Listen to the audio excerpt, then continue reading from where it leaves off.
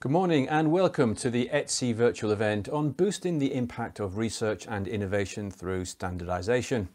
I'm Guy Daniels, and joining me now from Germany is Colin Willcock, 5G IA Board Chairman. Colin has 28 years of experience in telecoms and has been very active in the European research ecosystem. He's Head of Radio Network Standardization at Nokia, in addition to his role as Chairman of the Board of the 5G Infrastructure Association. Welcome, Colin. Thank you very much for joining us. Great to be here. Colin, can you give us an introduction to the work of 5G IA and also the success of the 5G PPP? Yes, by all means. So maybe to start with, who are the 5G IA? What does the association do? So the 5G Infrastructure Association really tries to be a voice for European industry in all things 5G. And when we say industry, it's not just the big players, it's not just the Nokia and the Ericsson and Orange. We also have the SMEs and the academics. So we have the whole sort of ecosystem of participants within the association. And what we try and do, or one of the key things we do, is involved in 5G research. So there is a large European research program called 5G PPP, which has been leading Europe's attempts to find leadership in 5G. And this was started in 2013, 2014, has run 60 or 70 projects going right the way through from research to proof of concept, working with verticals. So trying to bring 5G technology to European industry. Now, just because we're seeing the first 5G services doesn't mean we've stopped focusing on 5G. Let's be clear, work is still ongoing in Europe on further 5G research. Absolutely, and it's a very good question because there is some confusion. We are beginning to see discussion and hype about 6G. And there seems to be a feeling that, well, 5G is all finished and completed and everything. And that's really not true. We're very much at the beginning of the 5G story. So we have the first systems deployed. We have the first demonstrations of using such 5G systems for some of the verticals, some of the non-telecoms domains. But there's still an awful lot of work to do. And there's still an awful lot of evolution of 5G. So the first deployments of 6G will not happen before, well, at earliest 2030. And so in the meantime, we need a technology to meet our requirements for now. And that will be 5G and the evolutions of 5G. And to enable those evolutions is one of the key things that the current 5G PPP program is actually doing. The projects in there are working with the key vertical players in automotive, in smart networks, in Industry 4.0, and trying to understand what are those requirements which those future versions of 5G need to meet, and then working together to try and find compelling services which we can create with those new features.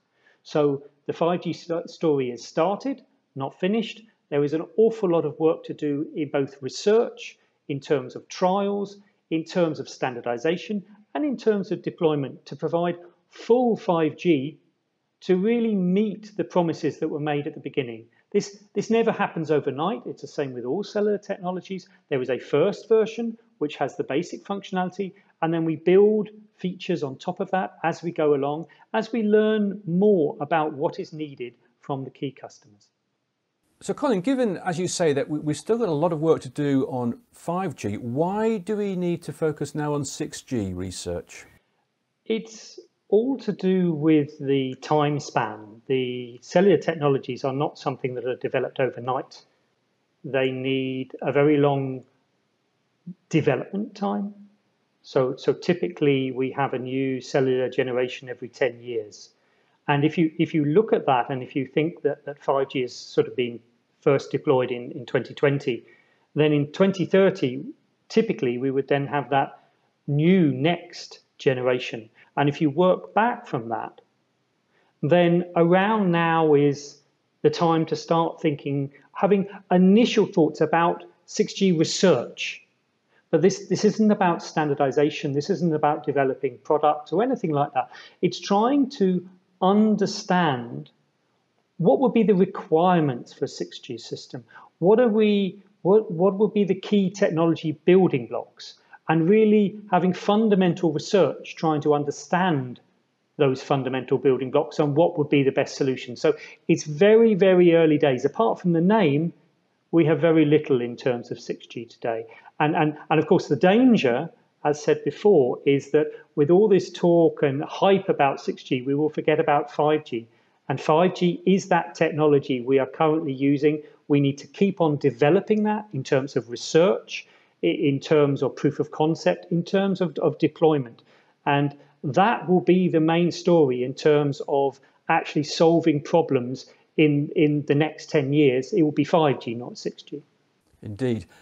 Sticking with the 6G concept for a moment, though, do we yet have future plans for how we go about and organise 6G research in Europe?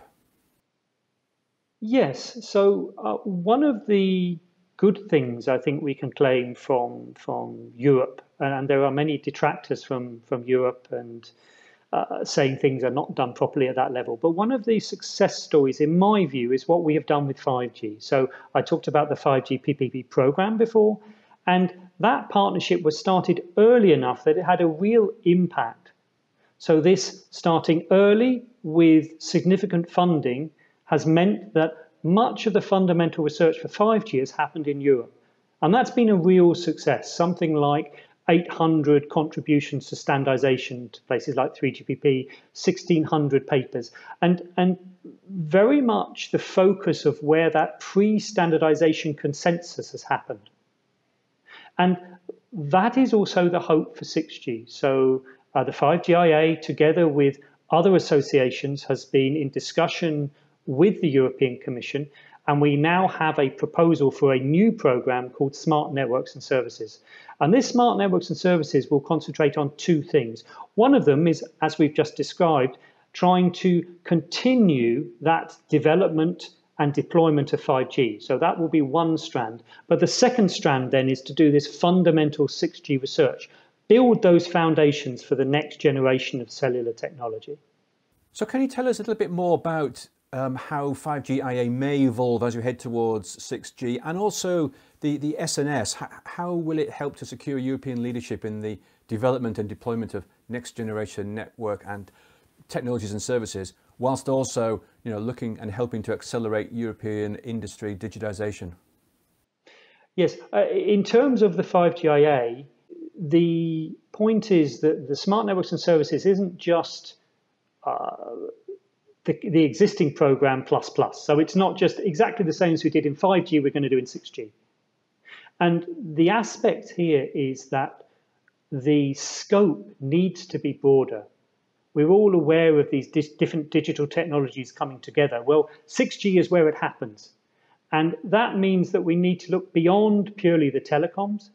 We need to consider things like AI, cloud, security, energy efficiency. There's a series of aspects there which are much broader than what we have actually done in an existing program. And that means that as the organization that will be responsible from the private side, the 5G Infrastructure Association also needs to evolve. So we need to evolve to have a broader membership. We need to make sure that we have representation from the IoT community, from the cloud community, from the verticals community as well, because clearly in 6G, verticals will also be central to the success of that technology. So moving forward, a larger community base to make sure that the opinion of the association is the opinion of European industry on 6G. In terms of the Smart Networks and Services partnership, we will be having a series of different phases. We will start with a phase where, again, we will work with the key players to develop those fundamental technology blocks. So we have projects at the end of 5GPP, the so-called ICT 52 projects, which are having a first look at beyond 5G. And hopefully they will set the roadmap, the big picture in regards to 6G.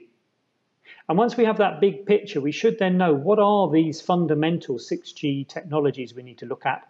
And then within the Smart Networks and Services, those will be the first focus, trying to work on those, trying to have a collaborative environment so that we have all the big players involved, so that the results coming out of these projects will be a clear signpost towards what 6G will become and what 6G technology will be standardized. And how closely are you working with ETSI and industry? And is there a way forward for future cooperation? ETSI clearly is one of the most important partners for the 5G Industry Association in terms of standardization. So much of what we are doing in terms of what the output of our projects needs to be driven into standardization. And one of the key issues here is that many of the telecoms players, they understand standardization and 3GPP and things like this. But we're now, as we're saying, trying to expand both in 5G and certainly in 6G, the use of these cellular technologies beyond the telecoms domain and into these other areas, automotive, Industry 4.0, smart cities. And this is where knowledge of how standardization works, advice on standardization, workshops on how to actually get involved. This is where that is so vital. So we are about to sign an MOU with ETSI, which will cover the existing work in terms of 5G, but also look forward to 6G, that we can closer work together to make sure that we can better provide standardization intelligence to the partners in the project and within the association.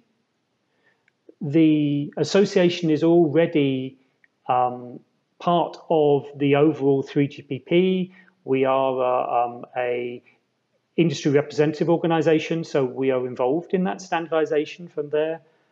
And we are also a player in the Indico project, which is a project led by ETSI, trying to drive global standardization, trying to make sure that we have the same standards across the world, because that is in everyone's interest. That is one of the key value propositions of cellular technologies. Wherever I go in the world, I turn my mobile phone on, I get a signal, I'm able to talk, I'm able to use the services.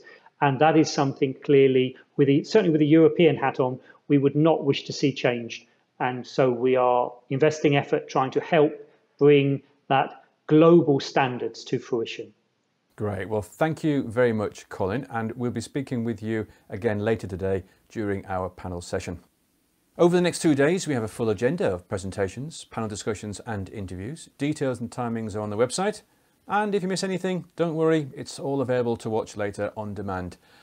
Plus, we're taking your questions during a live Q&A session at the end of each day, and you can submit your questions now. No need to wait until the programme begins.